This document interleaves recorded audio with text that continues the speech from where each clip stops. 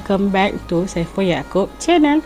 Okay, so hari ni aku nak try satu makanan yang viral sekarang ni, yang tengah hot lah sekarang ni, iaitu, so tak nak banyak cerita, so kita just terus go tu. So hari ni aku nak makan, nak review tentang pani puri. You all pernah dengar tak pani puri ni apa?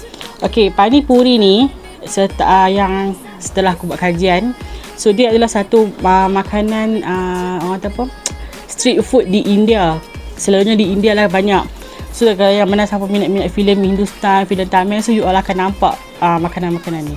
So tak nak banyak cerita, jom kita makan. So hari tu aku dah scroll dekat FB, aku jumpa satu seller ni dekat area ni BUNTAR. So dia jual pani puri ni. So aku biasa makan dulu pani puri ni, tapi dah start macam dah lama sangat. So aku nak try balik, nak mengimbau kenangan aku makan pani puri ni. Okay, pani puri ni dia ada 6 ingredient. Satu dia punya bobola dia, orang suka panggil bobola lah panggil. Lepas tu dia ada bagi kentang, kari kentang, dia ada sayur mayo, dia ada maruku cornflake, dia ada ayam asam dengan daun puri dengan cili. Okay, so ini ingredient dia yang kita perlu, yang basic lah. Kalau dekat yang orang apa, yang betulnya ayam asam dia ni color hijau, so dia orang pakai mint. So dekat Malaysia ada mint ni mahal. Okay, so tak membuang masa, kita makan dia. Okay, cara nak makan dia kena buat macam ni. Sini. You akan tebuk sikit dia punya lubang ni, tolak di bawah. So you all ambil dia punya kentang. Ini kentang dia.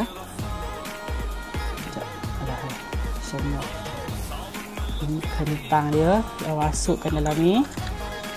Okay, second one dia punya sayur mayo ni. Sayur mayo ni dia letak bawang, timun, tomato, mayo je ni. Okay, just kacau, just patikan, then cedok sekali lagi. You just put semua sekali je, masukkan dalam bola ni, dan you masuk. Yang ni kalau dekat India betul, dia orang pakai maruku je lah. India kan famous. Wah, payah benar sangat. Okay, you bubuh je dalam ni. Dan sini ya. So yang ini yang the best part is ayam asam ni. Kalau dekat India ada ayam, selalunya dia orang celup je. Tapi korang tahulah India macam mana, dia orang just celup je. Kita nak celup sambil lengeh nak makan. Okay, then you just letak daun pudina ni dekat atas. Sebab aku tak makan cili, so aku letak daun pudina je. Okay, ini cara dia. Ini yang cara untuk makan pani puri yang betulnya. Okay, tanpa membuang masa, let's just get. Bismillahirrahmanirrahim.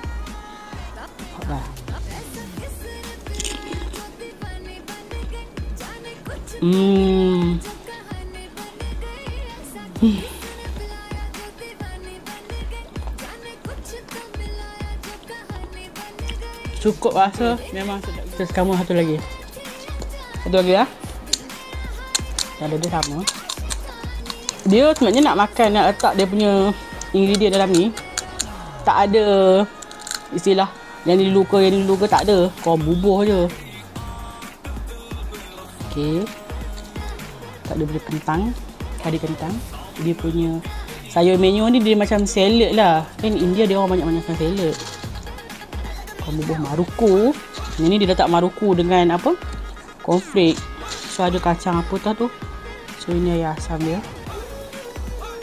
Dalam ayam asam ni dia letak kacang tau ya, kacang tanah.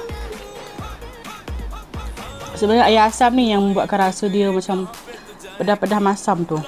So Allah, payah tarik. The last one is daun pudina. Okay, kita sekali lagi, one shot. Kalau betul-betul India, dia orang celup macam ni. Celup macam ni.